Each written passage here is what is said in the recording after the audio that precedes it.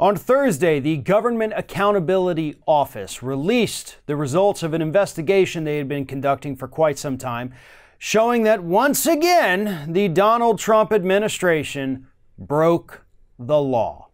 Specifically, the Interior Department and the National Park Service broke the law earlier this year during the government shutdown when they took funds from park fees, roughly $250 million of it, and they used that to keep some of the most popular national parks in this country operating during the government shutdown.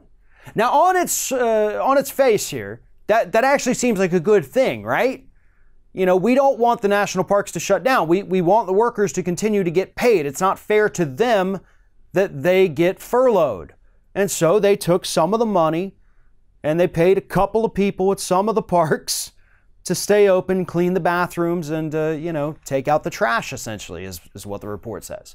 They weren't paid very much, and it certainly wasn't even a majority of workers who still got paid. But, they wanted people to keep their vacation plans and be able to go to these national parks.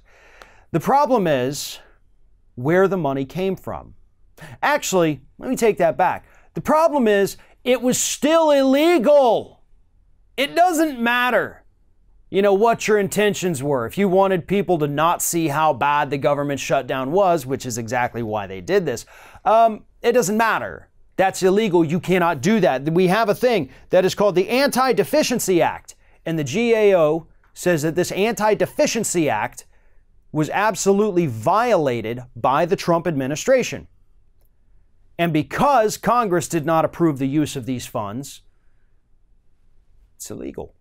You can't do it. You robbed your own agencies in order to keep them open for a little bit longer. $250 million. And that $250 million came from things like upgrading national park facilities, paying the firefighters who have to go out there and monitor things and keep them safe.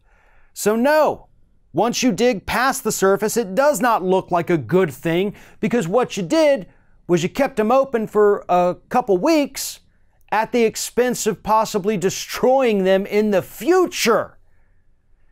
And of course, again, that's illegal, but you did it anyway.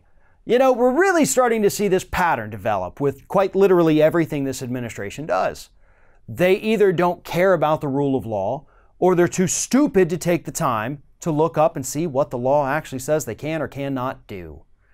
Either way, it's a bad scenario for the American public.